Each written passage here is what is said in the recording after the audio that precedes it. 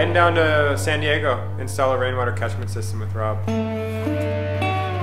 most beautiful, abundant water comes from the sky, and we can save it with a catchment system. So when you look at my roof plan, that's like, I'm getting like 80% of my roof. Yeah, which is great, because every time it rains, it'll fill. Step 1, build a foundation.